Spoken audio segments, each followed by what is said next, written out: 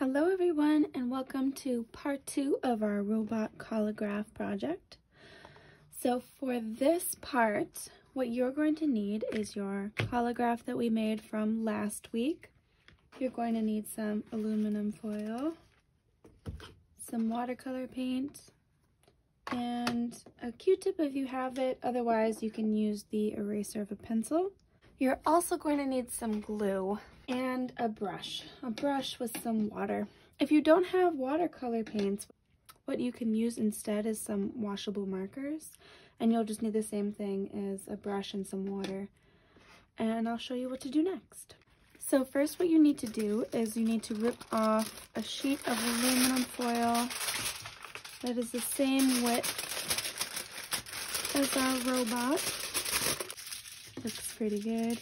You can keep excess on there, don't have to rip it all perfectly to size. And then what you're gonna do is with your pencil or with any sort of flat edge, you're going to just flatten out the tin foil.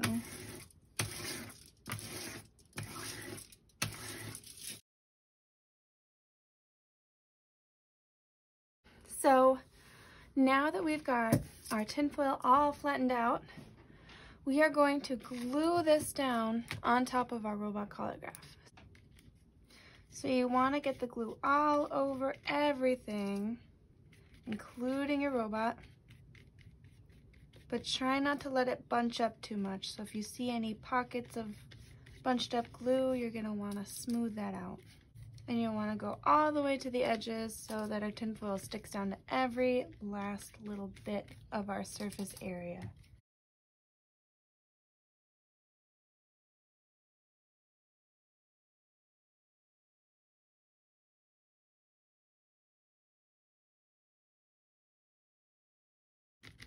Okay, so now as carefully as you possibly can,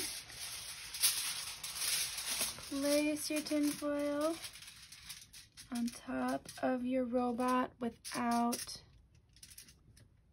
wrinkling it too much, and flatten it out.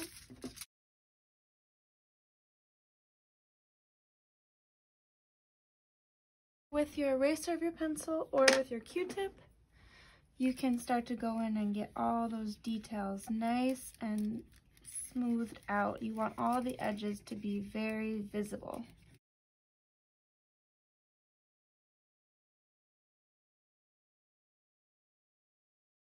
And get all those details. Make sure you can see the eyes, make sure you can see the mouth.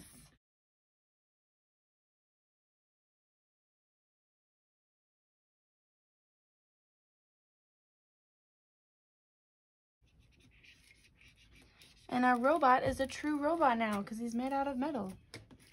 So with any extra pieces, you can either fold them in back like this and glue them down or tape them, or you can just cut them off.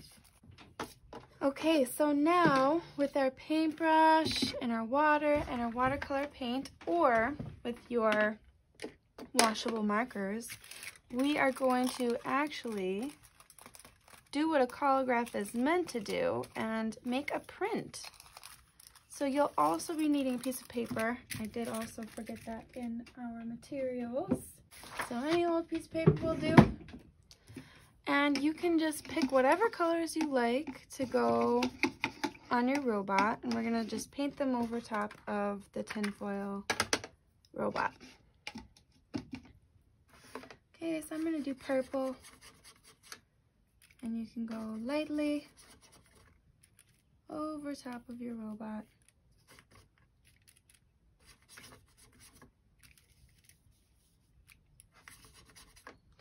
Try and go kind of quick so it doesn't dry on you before we actually make our print. And then you're going to flip your paper over on top of your robot. Place it down nice and gentle and keep it in place and smooth out over top of your paper with your hands.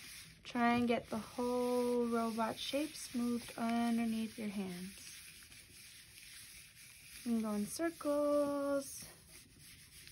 Flip your paper over and you've got a print. So do this as many times as you like if you want to experiment with the colors. Even if you wanted to make a couple prints over top of the one that you just created, I think I'll do another one on the same page. And I'll do this one, and let's do red.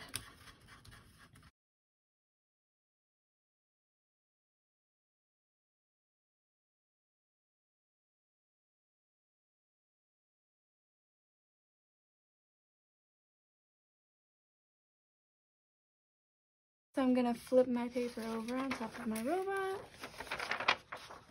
I'm gonna kind of overlap them a little bit, see what happens when I do that. Smooth my paper out on top of them.